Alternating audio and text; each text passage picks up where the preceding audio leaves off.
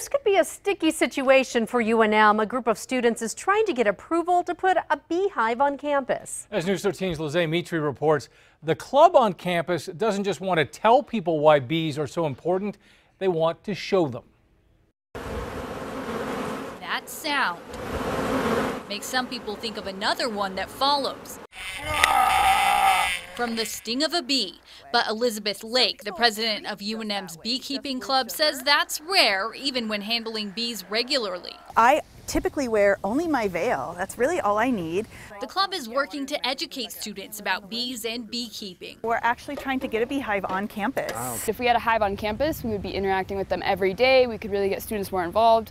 Students would be seeing the bees, and we would it'd just be a lot more personal experience overall. The idea caught the attention of one passerby, not because he likes bees. Well, facing my fear at least, and I'm pretty sure a lot of other students too, because they produce something that we all enjoy, like honey.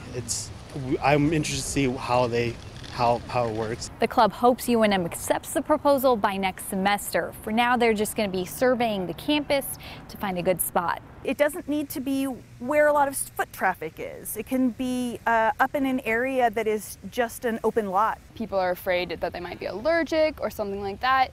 We're not trying to bring giant swarms of bees in that are going to be attacking people. She says rather than a scene like this, students can expect to see something small and simple like this. It would be really helpful as long as I don't get stung or anything. Lizzie Mitri, KRQE News 13.